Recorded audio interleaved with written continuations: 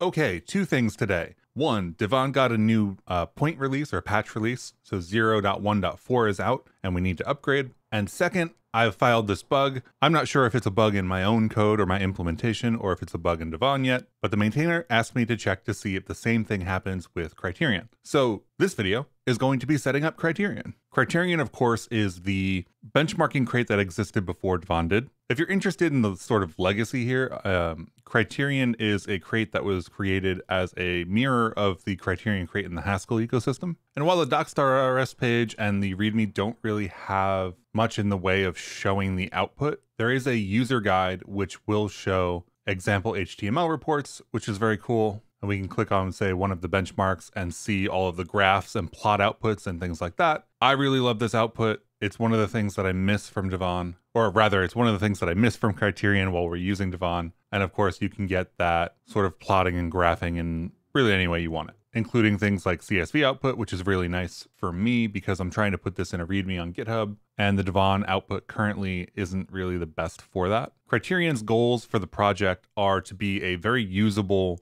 benchmarking crate that you can use without a background in statistics, but is still powerful and statistically rigorous. I think this is pretty similar to what Divan is trying to do, except Divan is trying to take the ease of use even further. There are also extensions and related projects. For example, this Criterion cycles per byte allows you to measure ticks, which is not something that I care about. I don't care about things at this level, but it's very cool that you can. So here's what we need to add to start with. We need to add Criterion as a dev dependency. In this case, they've automatically enabled HTML reports as a feature, which is very cool. And then, of course, we need to set up a different benchmark because we can't reuse the ones that we have from Divan. So in my workspace root, I'm going to add Criterion to my workspace dependencies. And then since day one is the first day that we need to update, I am going to add Criterion, and we're going to use the workspace defined version of Criterion. And I'm going to move this down into dev dependencies right next to Divan, which honestly I should also do with RSTest now that I see it. So while we're here, let's move a couple of things down into dev dependencies. And this should probably also happen for the daily template, which I'll do after the video, I think. So let's set up a second benchmark here. Let's call it day one Criterion, and this will be benchmarks Criterion. Note that we should give it a name. We don't have to because the file name would propagate, but we do have to set this harness to false. And then this is sort of the default Criterion benchmark, if you will. So in day one in benches, we'll create a new file called benchmark criterion.rs, dump this sort of example code into the benchmark, and we should be able to cargo bench day one.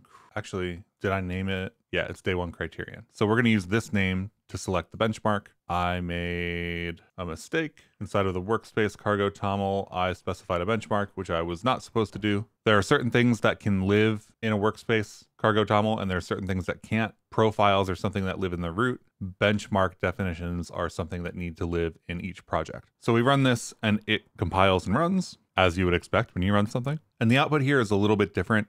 Criterion spends some time warming up, and then it collects a bunch of samples. And it says we've got a 20 microsecond runtime for fib20. Some outliers statistically. I usually mostly just ignore this and assume that Criterion has kind of done things the right way for me. So for fib20, which is the name of our default benchmark here, fib20, we've collected 100 samples, which is, I believe, approximately the same that Divan does in an estimated 5 seconds. One of the interesting comparisons here is that the Divan benchmarks seem to run much faster, except for the benchmarks that are slow. In this case, the Aho Korosik is running at like 27 milliseconds. Is that the same that we have currently? Yeah, so we're looking at 27, 29 milliseconds, which feels pretty long for what we're doing here when all of the other solutions run in microseconds. So let me split my editor here and we'll open the benchmarks that I have for Divan. And we kind of just need to translate what we have here on the right to what we have on the left. In this case, we get rid of this Fibonacci function because we're not using it. We pull in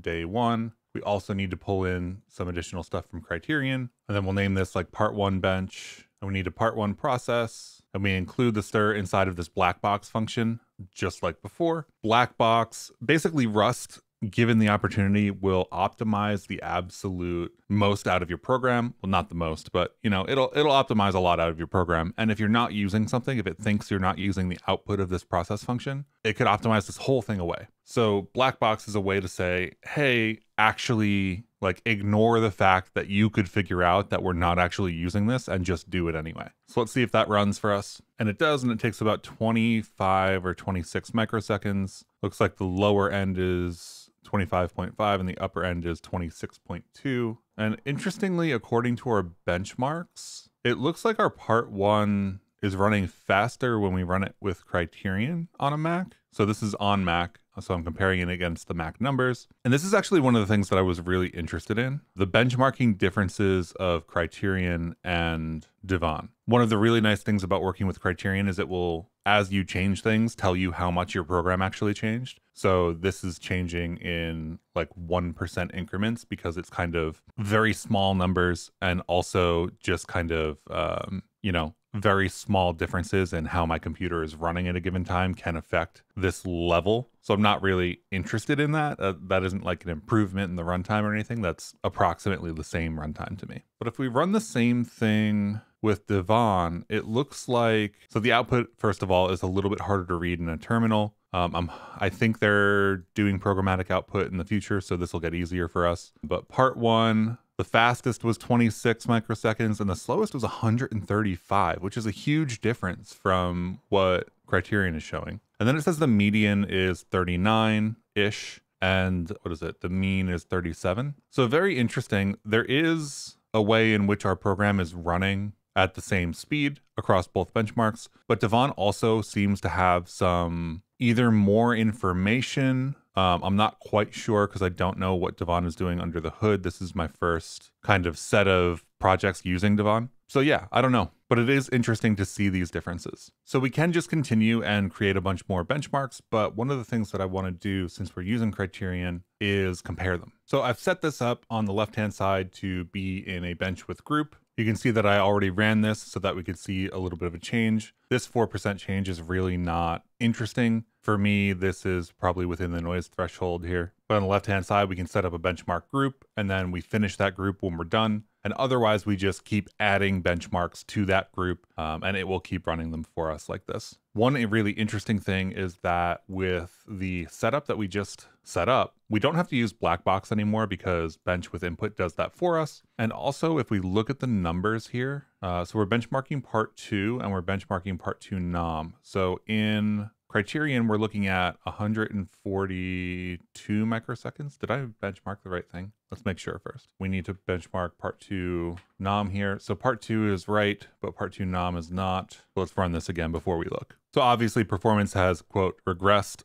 We changed the benchmark. So we changed it from being part 2's process to part 2 nom's process, which we know is slower. So we definitely would see sort of a regression, so to speak, in the benchmark itself. So we're seeing about 142 pretty consistently for part 2, and 376 seems pretty consistent in part 2 for nom. If we look at our medians here, that's within margin of error in my opinion for the median. So 138 for Divan and 142 for Criterion. And then 375, 376 versus 357. Divan again has a little bit more variation, it looks like. And I'm not really sure why. I'm not sure if this is, you know, running inside of Criterion and getting discarded because it is saying it found outliers. But one of the really fun things is that we can open in the target directory in Criterion and report there's an index.html. So I ran a cargo clean. Let's do a clean benchmark and look at the HTML output. So again, our Criterion benchmarks here are very consistent. Whenever I run Criterion benchmark, it says 141, 142, 142, 375, 376, 377. So these are always basically the same numbers that I'm getting from Criterion, whereas the numbers that I get from Divan tend to vary a little bit more, I think, especially when you start looking at the fastest and the slowest.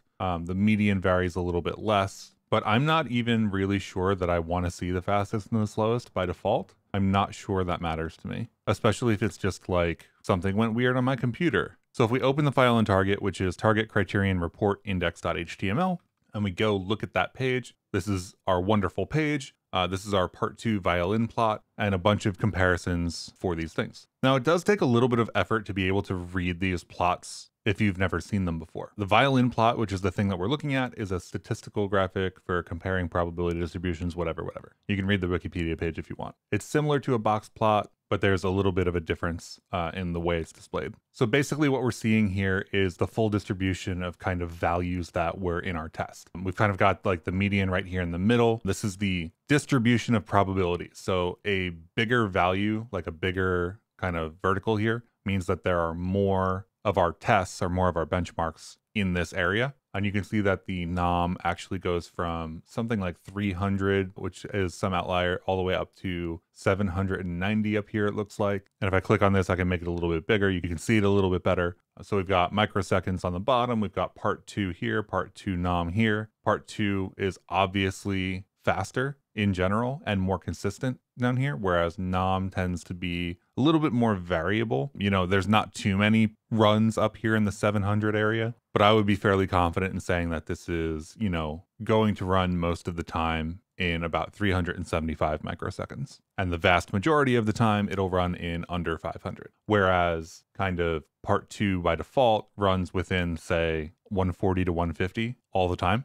And then we can kind of look at these individually in more depth. We've got the average time here on the bottom for part 2, and the number of iterations here on the y-axis. So you can see kind of the same plot that we just looked at. The orange dots are kind of outliers. The blue bar is the mean. This graph is that probability distribution. So it's the, you know, most things came in around 142, we'll say, and fewer things came in, like there's one thing here at like 149. And there's 2 down here at like 137, we'll call it. And this is the performance as the number of iterations goes up. So total sample time on the y-axis, number of iterations on the x-axis. This is a linear increase. If we increase the number of times we run it, we increase the number of times, or the amount of time it takes. And we can see here again that the nom output is a little bit more noisy. There's a little bit more in terms of like outliers. It would be interesting to compare different parsing libraries like this, but these are very clearly 2 very different graphs. And if we had different, let me, I guess, change this so that you can see this. And if we had different sort of amounts of input, we really only have our test input and our actual input. But if we had different amounts of input, we would be able to chart that as it increased as well. And there's a bunch of other things in Criterion as well. There's cargo Criterion. There's something with more accuracy that I've actually never used that I think is called lay. You can, of course, configure all the statistical stuff if you're into that and know what you're doing. I do really appreciate that there's these like notes of caution. Benchmarking in my mind is something that takes a real lot of effort, more effort than people really think it does, to produce real valuable, like reusable benchmarks that really mean things. So this says Criterion was designed to produce robust statistics when possible, but can't account for everything. The performance improvements and regressions listed in the above examples were created just by switching my laptop between battery power and wall power, rather than changing the code under test. And this is just like something that happens with benchmarks, right? If you run in CI is a noisier environment. Maybe you're running on a shared machine with other code. That can affect your benchmarks. Things like whether your laptop is plugged in can affect your benchmark. So you need to keep all of this kind of stuff in mind when you're actually doing benchmarks. I do really like the output of Criterion a little bit better than the output of Divan currently, but Divan is newer and hasn't had as much time to develop. So I think I'll keep this as we move forward, and we'll start looking at not only the output of Divan, but the comparison between Criterion and Divan, I think. And I think I can just keep that index.html in the repo, and you can just go see it whenever you want. So that is a mild introduction to Criterion. We'll use it more moving forward. If you have any questions, leave them in the comments. And otherwise, I'll catch you in the next video. Have a great rest of your day.